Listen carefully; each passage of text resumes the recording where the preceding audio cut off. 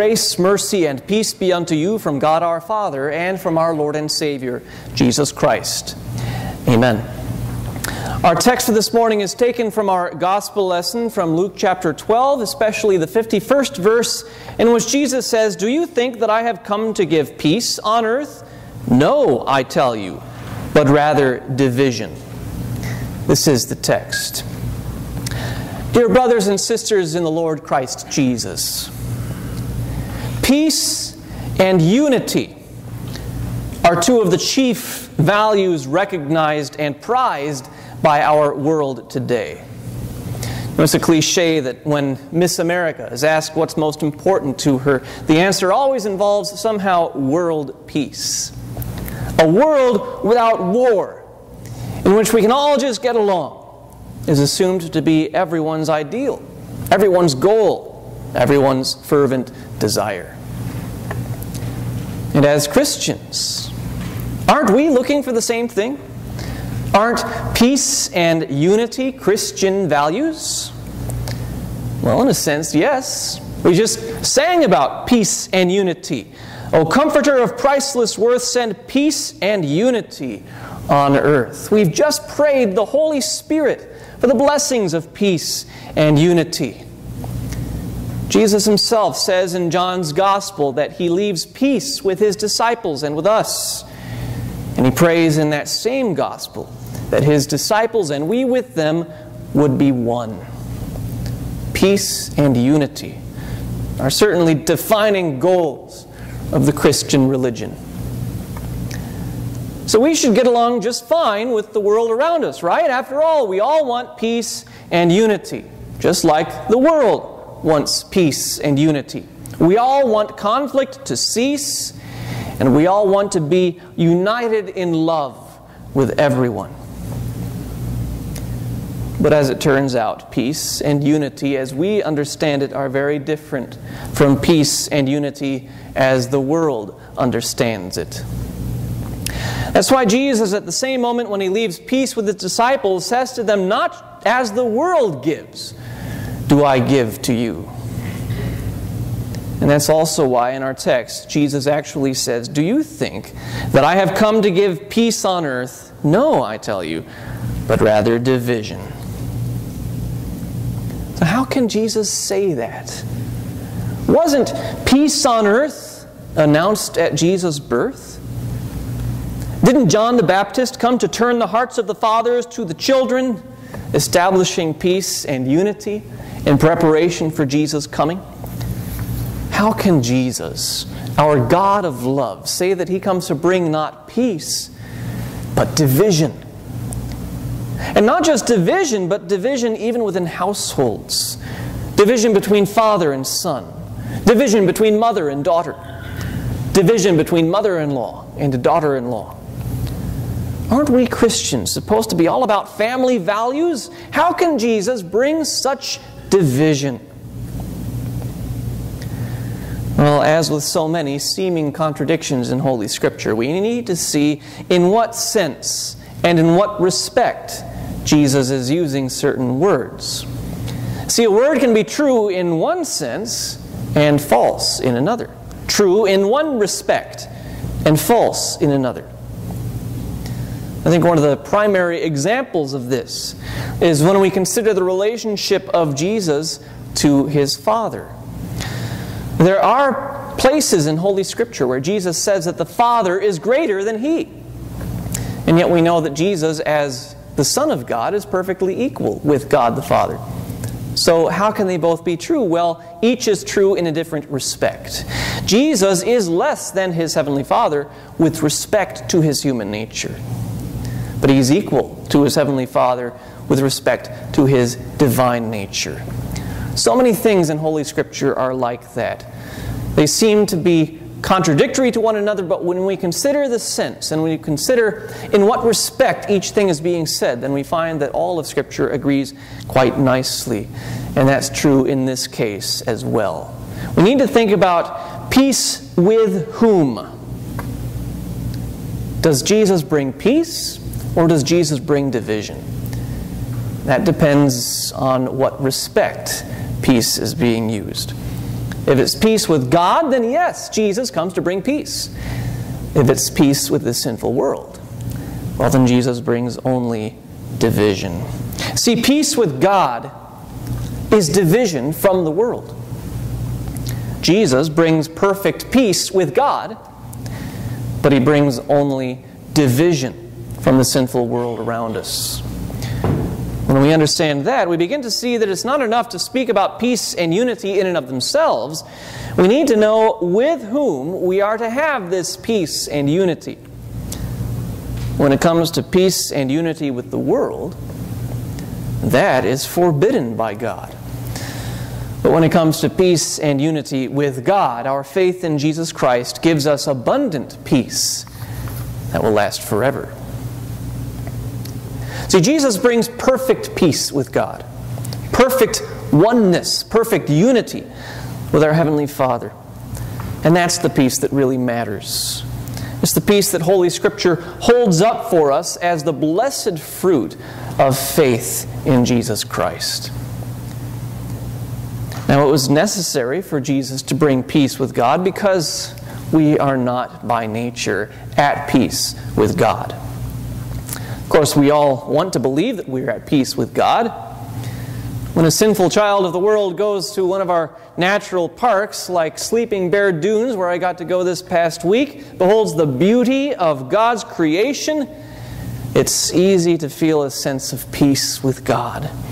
To believe that God has nothing but wonder and majesty and beauty in store for us. And when men come along telling us that all is peace and love, their message resonates with us. In fact, preachers of peace tend to be far more popular than preachers who point out our lack of peace with God. But just because something is popular doesn't make it true. As God warns through His true prophet Jeremiah, the false prophets who downplay God's wrath have healed the wound of my people lightly, saying, "Peace, peace," when there is no peace. Now, a false peace is more dangerous than open war. Much of Holy Scripture is dedicated to exposing the false peace set up by our deceptive hearts, which want to be at peace with God without submitting to God's law. In fact, it is the duty of a Christian preacher to preach God's law in all its terror so that our enmity with God can be recognized and addressed.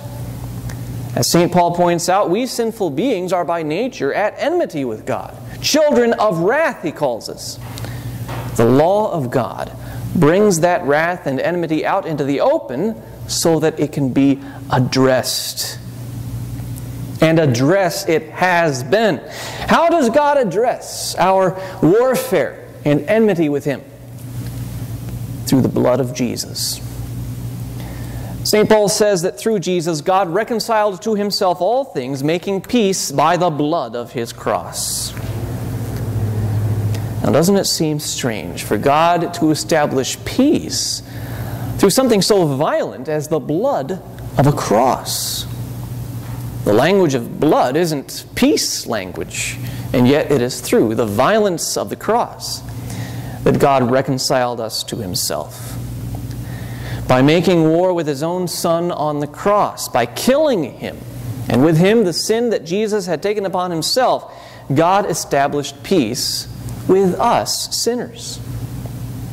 And that message of peace is preached to all the world. And those who believe it and who repent of their sins against God and against His law will have perfect peace for eternity.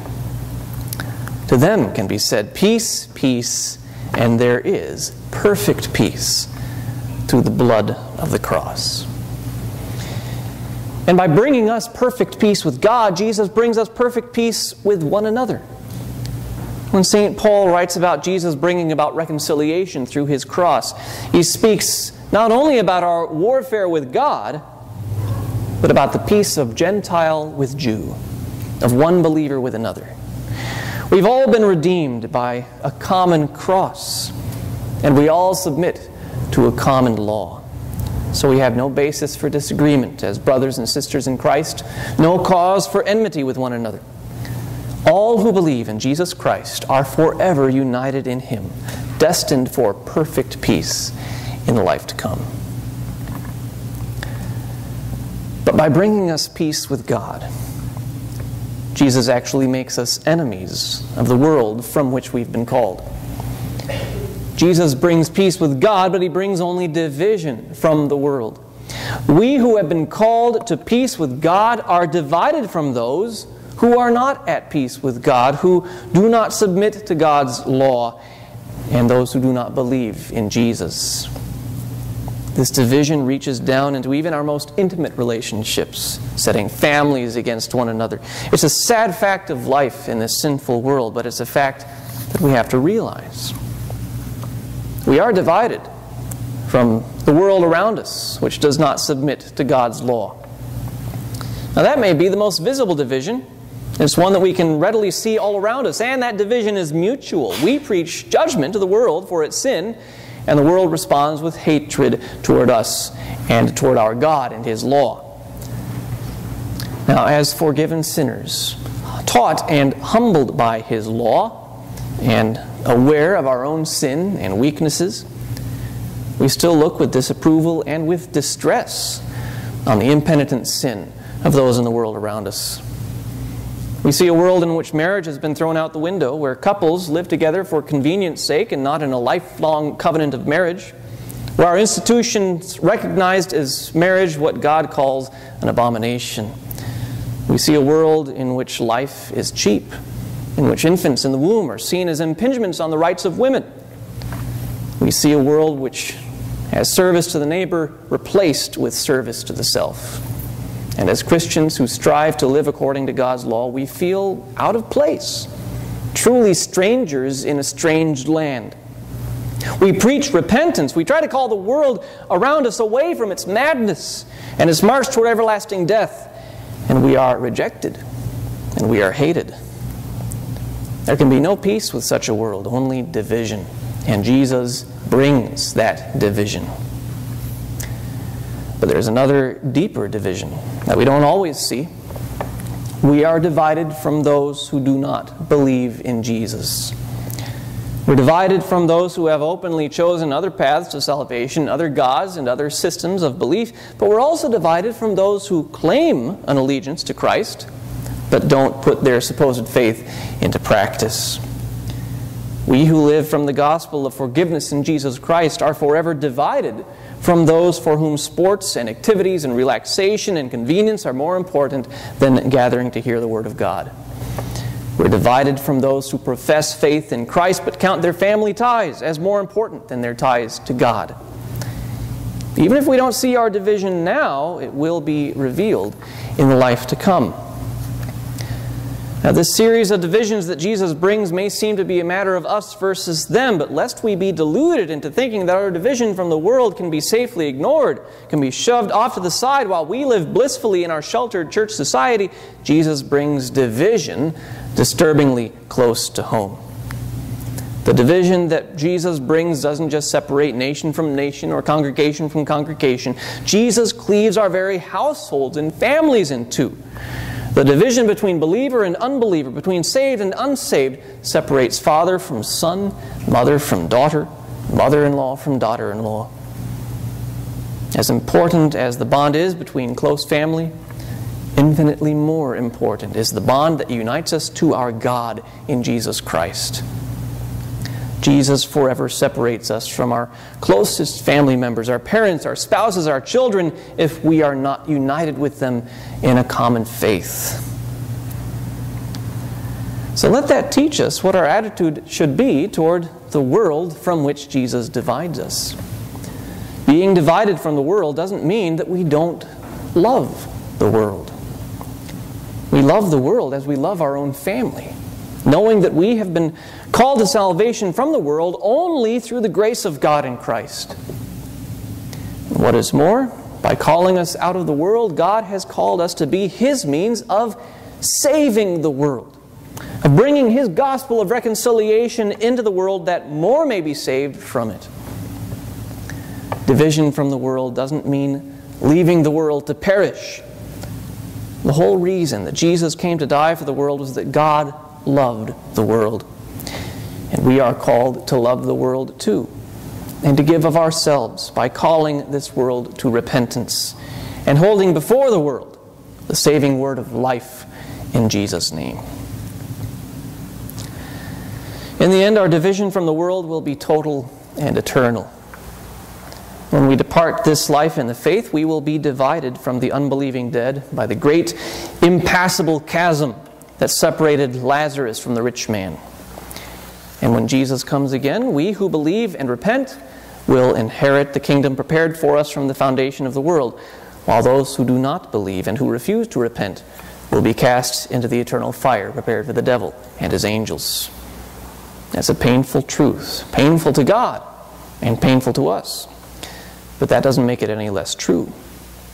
Where our hope lies is in the power of God to unite, the power of God to reconcile by His Spirit.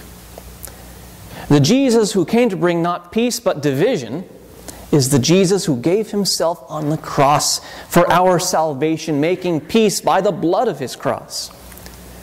Peace with God may mean division from the world, but we have been divided from the world so that we can forever enjoy true peace and true unity with God in Christ.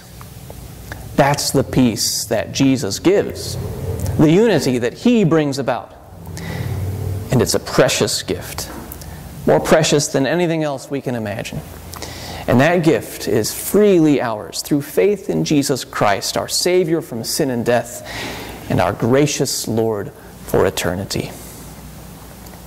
God grant that through His Word which He has entrusted to us, the full number of His elect may be called out of this sinful world, divided from sin and united to God forever in peace. And God grant that the peace of His Son may be ours forever. Amen. And now may the peace of God, which surpasses all understanding, keep your hearts and minds in Christ Jesus our Lord. Amen.